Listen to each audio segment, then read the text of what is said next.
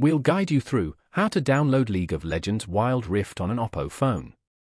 If you find this useful, consider liking the video and subscribing to the channel.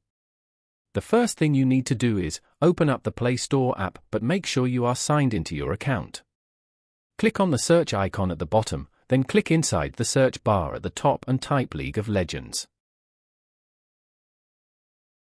From the search results, click on the League of Legends app and the apps page will open up.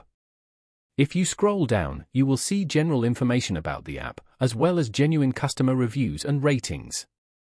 Now scroll back up and click on the About This App link. When About This App opens, scroll down until you see compatibility for your active devices.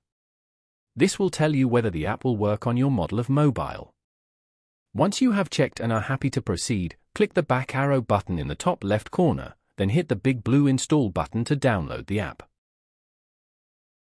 It will first say pending before downloading.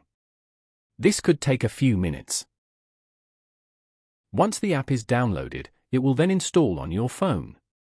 Again, this could take several minutes. An app icon will also be downloaded to your phone's home screen for quick access. When the installation is complete, hit the blue Open button.